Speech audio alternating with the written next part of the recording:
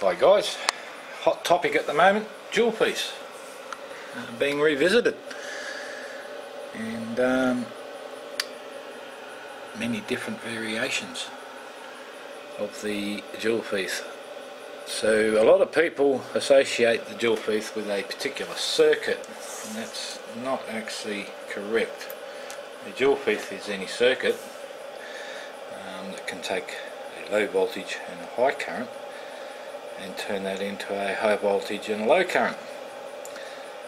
So normally we're looking at the old 1.5 volt battery that's been run flat in most common things like toys and that, no longer operate, and we simply steal the last remaining bit of energy, hence the word thief, out of that flat battery. So that's the idea behind a dual piece circuit, is to take a very low voltage at a higher current and turn that low voltage into a higher voltage at a lower current, which enables us to drive things like LEDs and CFLs and what have you not. So the dual piece isn't actually a single particular circuit, although there is a common circuit used which is very simple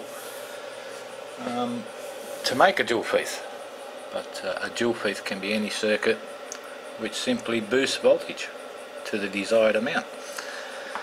Here we have the solid state SSG circuit, plain Jane SSG circuit. I do not have the 100 ohm resistor on the base, I simply have a 10k pot. I'm using a toroid 8:1 turn ratio, the primary being the 1, the secondary that's driving the base or switching on the transistor is the 8. That is so we can bring the primary coil voltage down very low and still have ample to drive the transistor from the secondary. So there you go. At the moment this one is running very stable at 20.5 kilohertz, and that is a 10mm LED, so a large one, and very bright, as you can see. No problem at all. So I guess what you're interested in is how much this very basic circuit is being supplied in the way of voltage. Well, there are those out there that say that these will not run at a very low voltage, nowhere near as good as the commonly used dual piece circuit. Well, it's a little info for you. At the moment we're running on 250 millivolts or 0.25 of a volt at 23 milliamps. I have the pot turned up fairly high at the moment, or very low should I say, in resistance. So the transistor is being switched on fairly hard, but we have a nice bright 10mm LED light, very stable operation, and once again we are only using 0.25 of a volt. So although the current draw may seem high, the voltage is very low. Our LED is a large LED and very bright. If we were using a small LED like this, of course we would use a lot less current, because we could trim the pot up, drop the base resistance, or lift the base resistance up, and causing the transistor to not switch on quite as hard. But this standard Bedini circuit, absolutely no problem at all at driving that large LED at 0.25 volts. It will in fact drive that LED at 0.17 volts, no problem at all. Of course not quite as bright, but that all comes down to your the way you wind and the ratios you use on your toroid core in this case.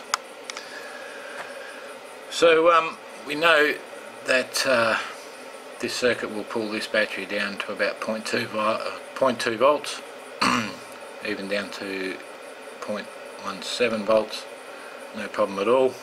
And like I said, this is just a plain Jane Bedini circuit.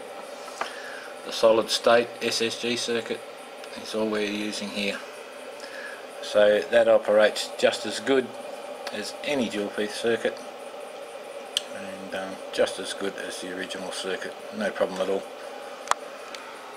And like I said, it's very stable at this very low voltage. So there you go, no problem at all. Nothing special about a dual piece circuit. It's just a voltage boosting circuit and nothing else. So what we're going to do now is we're going to build ourselves another dual piece. We're going to get rid of the transistor, and we're going to get rid of our potentiometer, and we'll see how low a voltage we can get something to run to drive this LED using a mechanical setup. So there's many ways you can build a dual piece. It is not one set circuit, it is any circuit that will boost the voltage enough to drive whatever you wish to drive with it, whether it be an LED or a CFL, anything like that. But, there you go. The plain Jane solid state SSG circuit, no problem at all, 1.25 volts, nice and stable. So that kicks any claim that nothing works as well as the dual piece circuit, or the original, most commonly used dual piece circuit to drain down these little batteries. This one will work quite fine. We could use a smaller transistor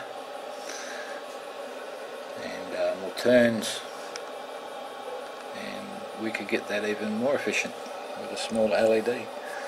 But we're driving a 10mm LED and we're using a beefy 2N3055 transistor, some nice heavy gauge wire, and this is working quite fine. Alright, thanks for watching, and we'll see you next video where we make a very simple solid state mechanical conversion job of the dual piece. Looks like the mosquitoes are out. Cheers guys, and we'll see you next time.